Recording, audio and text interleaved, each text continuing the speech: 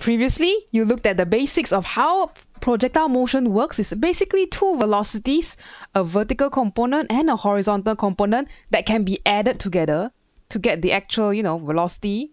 You can see here in pink color, that is where the ball is moving at any point in time. We also looked at how to treat each component separately. Horizontal is horizontal, vertical is vertical. And you can link them together by this Pythagoras theorem down here, or link together by an angle which you throw the object at. But just remember in mind, okay, you must use your Stuva equation, whatever that is, STUVA, separately. When you write equation list, or rather like the list that we always do, like Miss Lee has shown you many times, STUVA. If this one is Y direction, you list everything as Y. Okay, then if everything is in X component, then you STUVA, but X, X, X, X, X. The only thing that is the same for both that doesn't need component is time. TY and TX is the same time. So I'm going to write a note here. TX equals to TY. Equals to whatever time, 0.5 second, then 0.5 second to travel from one side to the other. Okay, but I need to also tell you one note, kind of a look ahead as well. You see this shape of the projectile path? The parabolic shape that we looked at from the previous video? Don't get too attached to it, because if you have air resistance, then your path will be a little bit out of shape. Like this picture, normally we assume no air resistance, you have this nice perfect path. When you have air resistance involved, you get this weird purple color curved path. It's not symmetrical. Asymmetrical. And acceleration here is not constant anymore. So if you say, Miss, can we use Stuva equation? Cannot. Because acceleration is not constant. We will not deal with the math part of air resistance for Stuva equations because we cannot. But you will learn more about air resistance in a later chapter. The one after this, actually. But here's some facts that you need to know. Number one, you know the shape looks roughly like that. Out of shape. Go. There's suddenly a drop down. Maybe you see this before when you're playing badminton on a windy day. So here's two facts. When air resistance is negligible, you have a symmetrical quadratic. You see here, wow, curve up, curve down. Okay. And the more important thing is there's no change in horizontal velocity. The beginning here got horizontal velocity, ux. It's the same as over at this point got horizontal vx. Same value, no change. Because horizontal acceleration is zero, not constant. And the vertical velocity is like object in free fall because vertical acceleration is always fixed, 9.81 downwards. But when you have air resistance involved, we say not negligible. You have non-symmetrical, as we mentioned. Number two, your horizontal velocity, maybe you start off with, I'm going to give you a good value of 5 meters per second horizontal. After a while, maybe it drop down to 3 only. Oh, so that means your horizontal acceleration is not zero anymore. We cannot use Stuva. And so you will not go as far. You see this one? Green color goes so far. Purple color, only go until here, then stop already. So your range is smaller. And lastly, when you're talking about height, it won't go as high. You see how high the purple one goes compared to green? Not as high. And also it will take a shorter time to reach max height. Because very quickly you reach zero already. Imagine this. An object go up. How high can you go? It depends on how long you take to reach V0.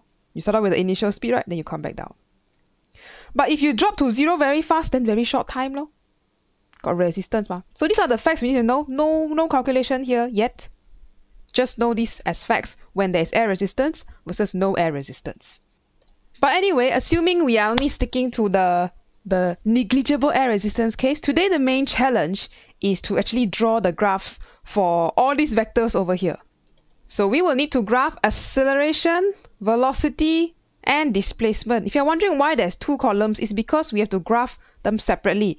You have the vertical acceleration and horizontal, so we can call them AY, AX, VY, VX.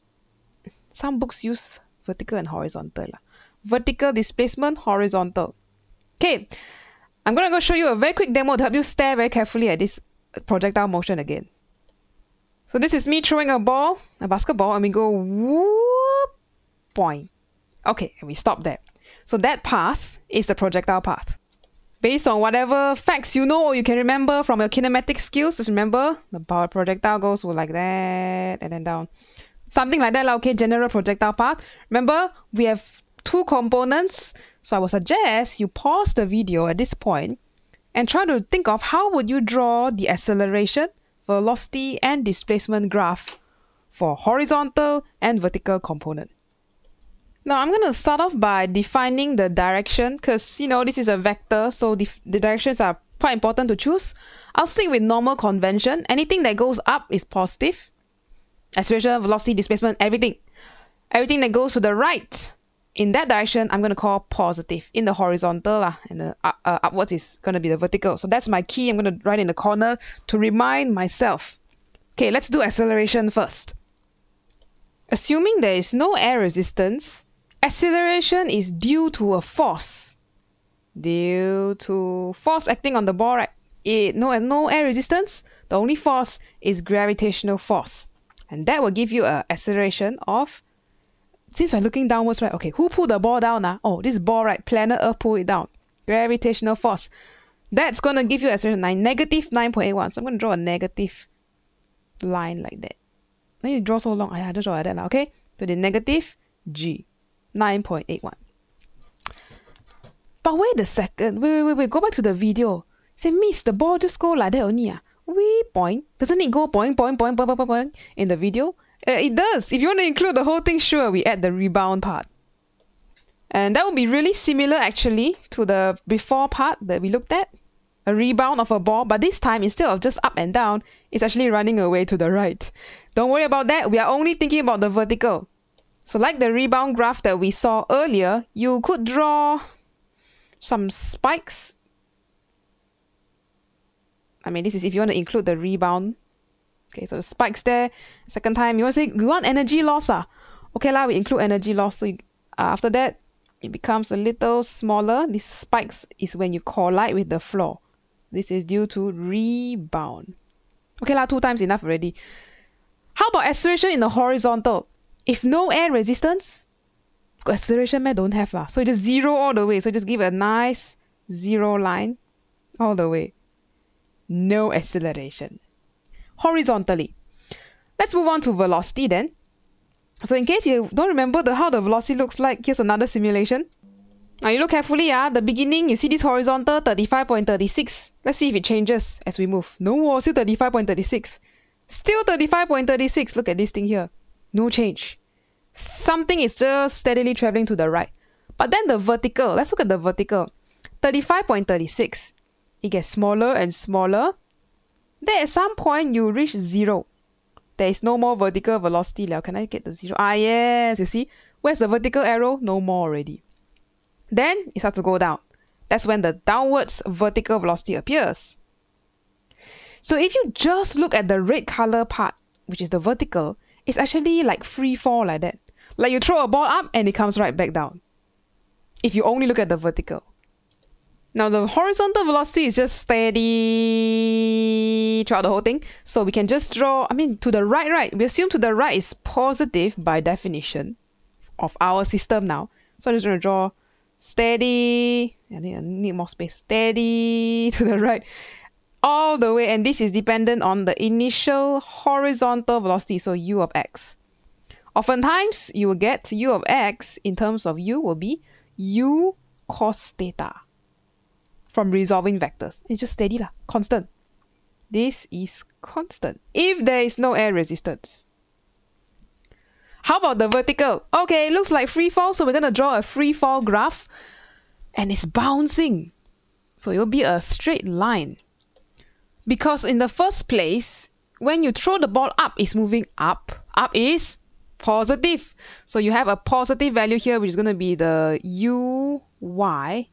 A positive value, but as the ball goes up, it's getting slower, like rebound. So eventually you will hit a point where your velocity is 0. This is going to be the highest point. No vertical velocities, else Vy is 0. And then the ball's like, okay, somebody is pulling me down, so it starts to go down. Down is negative. That's why we go to the negative part of the graph. So here's positive, here's negative. And until you hit the floor, you go faster, boom, suddenly you hit the floor. When you hit the floor, that is where we have the dotted line and suddenly a spike in acceleration. Wow, suddenly You're moving very fast, but now you're going upwards. So we have to draw another line with exactly the same gradient, because gradient is acceleration. Gradient is dv dt, which is acceleration, which is 9.81 negative. So both of these lines gonna have the same gradient. Remember the rebound that we looked at earlier? And then, no need to write already. Okay, here. So this part is the positive velocity while it's going up. Slow down, reach highest point. Okay, highest point where Vy is 0, and then it starts to come down. Come down is negative. If you find this hard to brain, pause the video, think about it, go think back of your rebound graph, how to draw, okay? But anyway, it's the same. You just keep drawing this triangle dotted line. I guess we have to draw triangle. If we zoom in a little bit, we'll find that it's not exactly vertical because there's some collision time. But as you keep bouncing and bouncing, your velocity get lower and lower, lor. You see our graph here the second time, start lower already. Not so high velocity anymore. Okay, so that's our velocities. Literally just like free fall vertical motion. The last one, displacement. Okay, we think of displacement horizontal first. Horizontal easier. The ball is just traveling to the right at a constant speed, right? You see this velocity up here? Constant, right? That means, think about your equation. S equals to ut plus half at squared, for example. This is horizontal. If there is no acceleration, then it's just S equals to ut. So what kind of graph is that? S against t is a linear graph. So we're going to draw a line where the gradient, which is the velocity, gradient is ds dt, which is velocity, which is constant. So it is as if you have a ball that starts off here and just move to the right with a constant velocity ux. All the way, steady, just get further and further away. So nice, right? How about the vertical displacement on the left? Imagine the ball go up, down, bounce, bounce, bounce, bounce, bounce. Oh, this one is going to look like your quadratics already. So we're going to start by drawing the first bounce, where I'm going to assume the floor is 0 displacement. We go from the floor up. Okay, so floor bit, can come down. Okay, like kind of a bit out of shape, but you get the idea. First bounce, you will go up to a maximum height from where you started. Let's call this h. Remember, we derived equations for that. Okay, that's the first time. You come up, you come down. Then you hit the floor, boing. Then what to do? You bounce again. So you go boing. This one a bit out of shape. There, that looks nicer. Okay, and you can keep going lah. Boing. Up to you. You know, it's fine. We'll stick to 2. And then second time, you will go to a smaller height. You won't go as high anymore. Alright, and also reminder, you want to look at the gradient of this thing. What's the gradient? Gradient at this point, the highest point, is 0. See, this graph is flat. So that means the gradient, which is velocity, is 0. Vertical velocity. And you check up there, correct or not? Yes, at the highest point, there is no vertical velocity. So that's how this graph can look like. Now, don't get too attached to this shape of this graph. Depending on your system size, it may look like this down there if it's shifted by a certain displacement. Or it could, if your system is defining your positive and negative differently, maybe the graph is upside down like this. Oh, it really depends. But the main thing you need to know is this whole equation is pretty much saying like, oh, if you have a ball, you throw it vertically upwards, it goes up and it comes down. It's based on the equation S equals to ut plus half at squared, but in the vertical. So put a y, and put a y. So if I define my system in this way, up positive, down negative, then I will have sy equals to some initial ut minus half gt squared. So this negative is an upside down quadratic graph, which is this shape. So that's where we get these shapes of graphs from. To wrap up this video, I'm going to add one more graph as a preview because we will also learn about energy in the later chapter. But having looked at all these things, acceleration, velocity, and displacement, how would the kinetic energy and the gravitational potential energy of the object look like? We're going to try to put both of them on the same axis. So this is a graph of energy against, let's say, time. So the first one is gravitational potential energy. You start from ground, you go up, maximum, you come down. So that one is based on the displacement, right? This graph here. Okay, let's say we don't look at the bounds lah. We look at one time here. So you go up, maximum, come down. It's going to be the same because gravitational potential energy, as we will learn later, is mgh. Depends on height. And your height here, you can basically sub in s of y, which is a quadratic curve. So the graph will look like this. Pretend it's in shape lah, okay? This is upside down quadratic. The highest point is here, mgh. Okay, so if you're higher, you have more energy. What about kinetic energy? Kinetic energy depends on how fast you are moving. But which component are we looking at, miss? If you look at the velocity graph, we have on one hand, just a steady horizontal, and on the other hand, the vertical is like changing, increase, decrease, increase, decrease. What we want to plot here for kinetic energy is what we call the actual speed of the object. So kinetic energy, Ke, is half mv square. And this v square here is going to be including both the horizontal and the vertical. You forgot how they relate already. Okay, I write for you. Velocity, the speed, you know, the actual speed without component. Component is square root of vx square plus vy square. Or if you know the angle, you can do the theta lah. Because that is because if you have a velocity, it can be broken down into horizontal and vertical. And all these form a right angle triangle lah. So that's where we get this thing from. So I don't care. So does the projectile actually stop moving with zero velocity? The speed, the total speed. Does it? Look carefully. So in this time, I'm going to take away this velocity arrow, the vertical horizontal, so we can focus just on the V. And pay close attention to this 28.28 down here next to my head.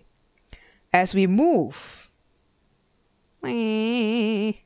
does it ever reach zero? Means near the top got zero. No war. The smallest you go is 20. It never reaches zero. It's always having a minimum value because of the components. The Vy will disappear at the top. Yes, correct.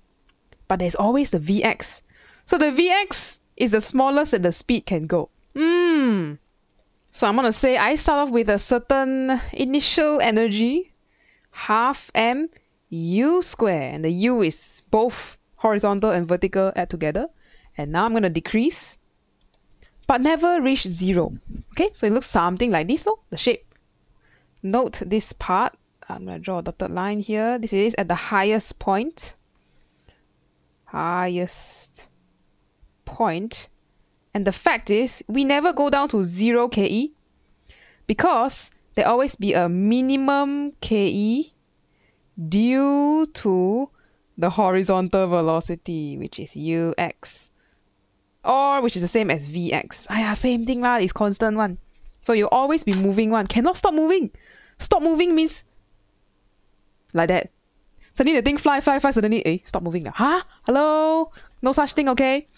And this is how we can draw the energy graph against time. And once again, reminder, this is without air resistance. No air resistance. No energy loss. Your total energy should always be the same. This level will be total energy. So both graph, okay lah, if you draw the graph accurately to scale, both of these graphs add together should always give the total energy value at each point. So here and here, total energy up there, man? No lah. Correct, man? Yes lah, correct lah. You slowly go and add, okay? So at some point, the lowest point, projectile only got kinetic, which is the green. I didn't label my graph. Must label. Okay, this is Ke. And the other purple one is going to be GPE. My colors are not working already. Never mind. This is Ke. This is GPE. We will learn more about this in a later chapter called Work, Energy and Power. So this is just a heads up in case you see these questions in your MCQ list for kinematics. And I think that's it. Just remember, number one, define your directions when you're drawing graphs. Know the acceleration for horizontal, vertical, velocity, as well as displacement.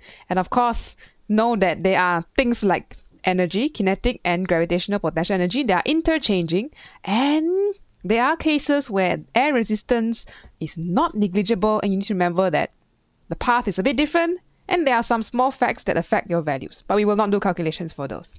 Okay, so that's all for this video. Go try out some of the examples where you will practice your understanding of graphs and statements. But that's all for this video. See you in the next one.